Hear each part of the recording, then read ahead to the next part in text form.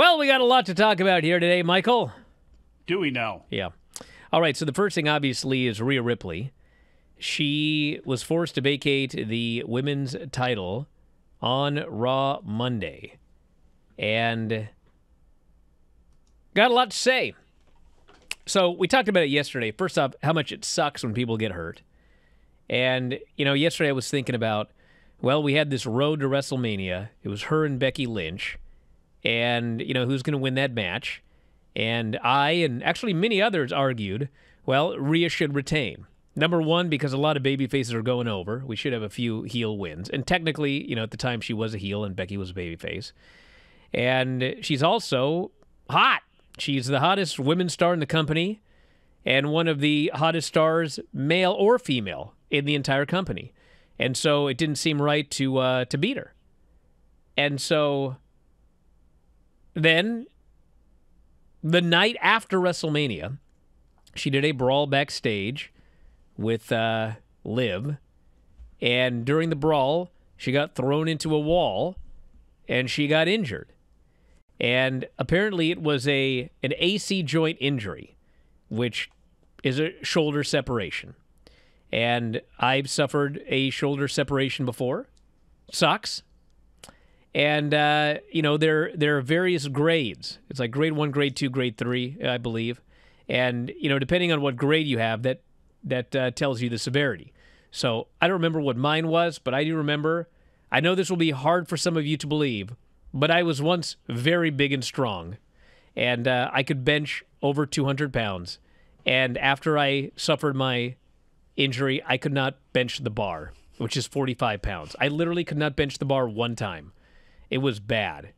And so with an AC joint injury, it's usually, depending on the severity, it's, few, I forget what I wrote in the deal. I think 4 to 6 weeks to regain mobility, and usually in about 3 months, you're good to go, okay? So, serious injury, and we don't know what the severity is, but it's serious, okay? So then, there were people online. They said, if this happened to a man, wouldn't be stripped of the title. And they brought up that Seth Rollins badly injured his knee around the time of the Royal Rumble, and he missed months.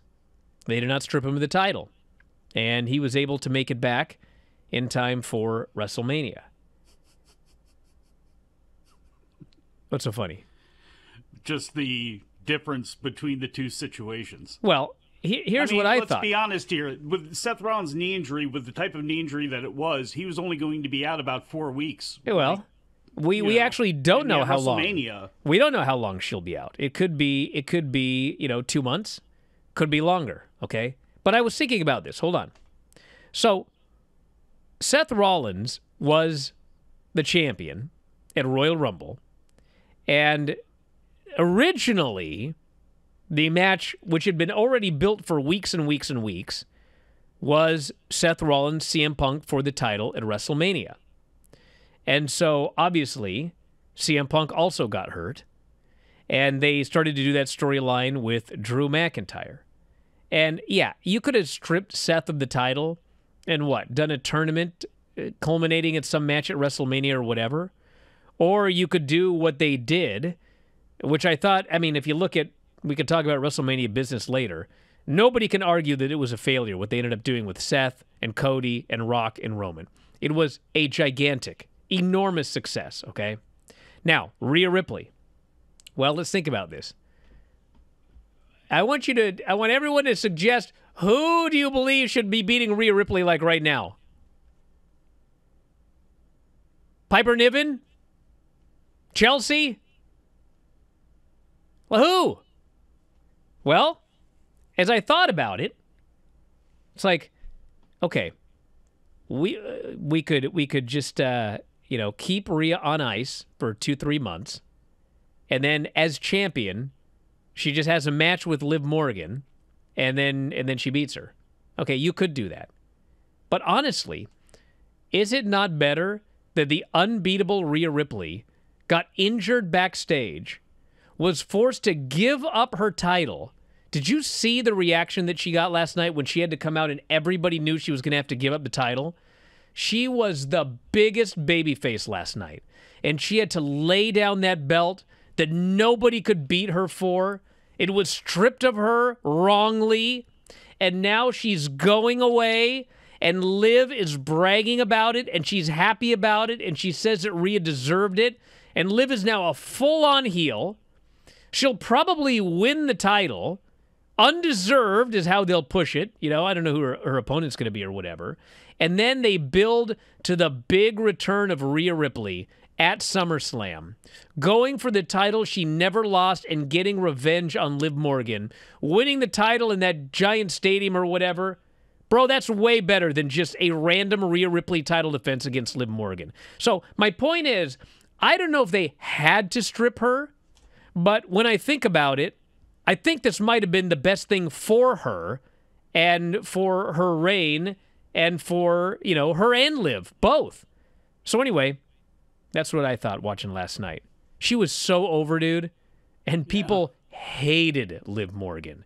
It's already hotter because of what happened. Rhea Ripley goes away hot. And for all the reasons that you just mentioned, you don't want to have an injury of any kind to anybody. But if there's going to be an injury, you look at what can be the silver linings here?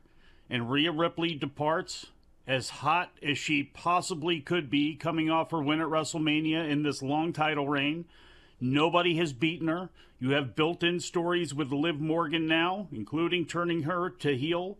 When Rhea comes back, you can see throughout all of this time where are we at with the Judgment Day. Does that, you know, there's so much here that, again, you don't want to see anybody get hurt, but now that she's gotten hurt, what can we do? Well, there's a lot actually on the table there when it comes to her. So, again, there's no positive to it other than she's going to come back not only just as hot, I would think, but actually red hotter, because at some point she's going to be a full-fledged babyface, and maybe we're waiting right now. Maybe they're not sure on what they want to do exactly with the WWE Women's Championship and who is going to be involved in it, because we do have the draft starting up next Friday on SmackDown. So they may be dotting some I's and crossing some T's there, because I would think Liv Morgan is the person to win it, but it's not like she's going to be feuding with Maxine Dupree right after that.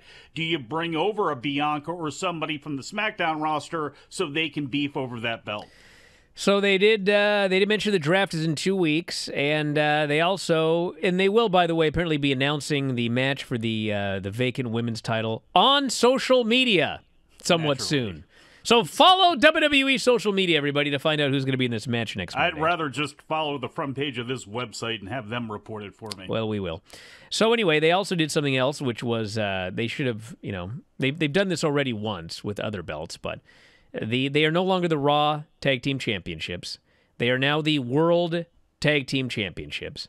R-Truth and Miz were given new belts, which miles beyond those old stupid dime belts that they had. Yes. Those stupid round belts with the stupid non-tapered leather strap that just looked horrible. Like, yeah. I wouldn't even take that as a gift, those stupid-looking belts. Yeah, kill the coins, kill the pinky rings, too. I hate the big WWE pinky ring. So they got rid of those belts, and so now on SmackDown, I presume they will now be the WWE Tag Team Championships, and so we will not have that issue that we had when this moron Vince was running Raw and SmackDown, where we had Raw and SmackDown-specific titles, and then champions got drafted to the other brand, and then had to switch belts. Remember when Becky and Charlotte had to switch belts? Charlotte? And Charlotte dropped it, and that legitimately, I mean, I talked about it at the time, but we found out later it was true. That caused real issues, and it was so stupid. Now we don't have to worry about it. Thank you for watching. Make sure you subscribe to the channel and click that notify button, and you'll never miss a video again.